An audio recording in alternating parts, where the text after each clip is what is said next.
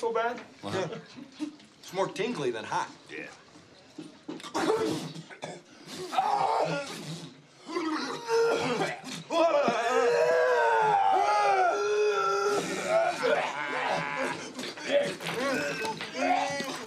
If you fellas excuse me, I gotta use the phone.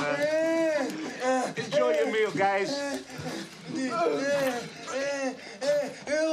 This helps. That works good. It's fair to say that the world outside of these United States sees us somewhat different than we see ourselves. Let's be real honest here and say that some of what we do and some of how we are portrayed in modern entertainment leaves the rest of the globe to consider us somewhat addled, different, unique, interesting, fascinating, and certainly as dumb as suppository products and likely as effective. We, of course, certainly know the reality of the situation, for no matter what happens here in America, we know that we continue to be the shining guiding light of intellect, fair play, and common sense. Begin with that shining example of our education system. Toss aside those ridiculous polls showing how far behind we are in this arena. Understand the reality of the care, concern, and professionalism some of our educators bring to their jobs. I'm sorry this has gotten all blown out of proportion because just part of the video is being seen and not the whole. Nancy Gorduke and her school are in the spotlight for all the wrong reasons. Captured by a spectator in the crowd of this graduation, the video shows the principal's reaction to what she's calling rude disruptions during the ceremony. She says she was frustrated because people were not paying attention and were about to miss a speech from the student with the highest grades. Look at this thing with all the black people. But she says the video takes her remarks out of context.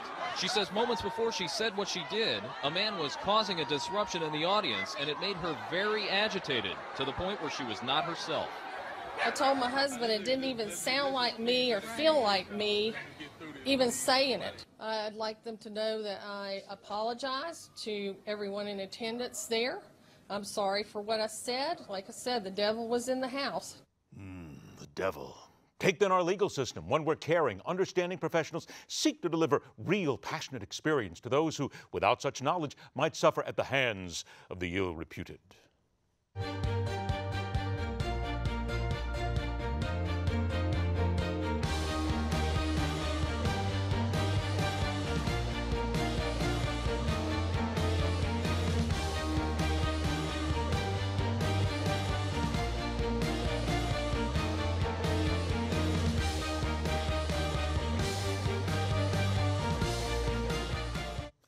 Absolutely proper and commendable that less than 24 hours after the Amtrak crash and the knowledge that there were 7 people dead at the time, my Philly lawyers sent out a press release to the local media stating their organization was ready to, quote, provide representation for victims and injured persons in the Amtrak derailment.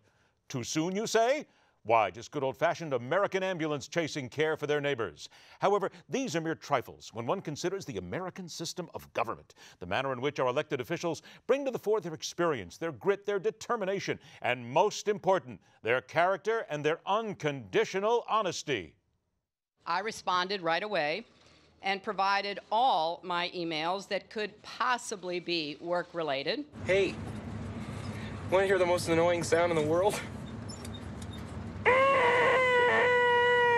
It would have been better for me to use 2 separate phones and 2 email accounts. I thought using one device would be simpler, and obviously it hasn't worked out that way. I can't lie! What difference at this point does it make? Now go away or I shall taunt you a second time. Honesty. Integrity, the hallmark of American politics. The things that we look for, the things that the world watches us for, the things that the world knows that we are really good at.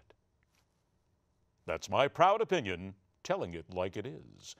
By the way, want to tell us what you think about the proud opinions and the proud American politics? The reasons why we need to stand behind these politicians who give us their honesty, their integrity, every single day. All you need to do is send us something on social media. We will respond. Rock on, true believers. Join us again tomorrow when we bring you the fastest 60 minutes in news. Integrity lives on the hard line.